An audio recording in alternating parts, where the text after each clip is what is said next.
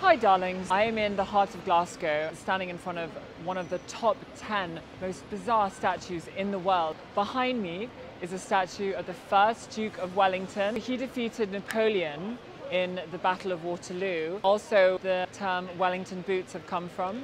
This statue was erected in 1880 and it lay dormant and quiet until sort of the early 80s when one random morning, a cone was found at the top of his head. The council obviously were in uproar and removed it, yet every time they removed it, somebody put a cone back on.